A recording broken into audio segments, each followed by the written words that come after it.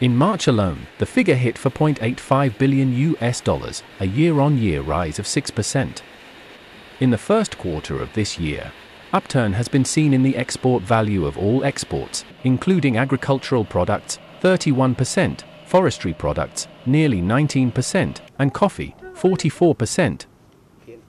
There are 4 products recording export revenue of over $1 billion, namely wood, fruits and vegetable, rice, and coffee.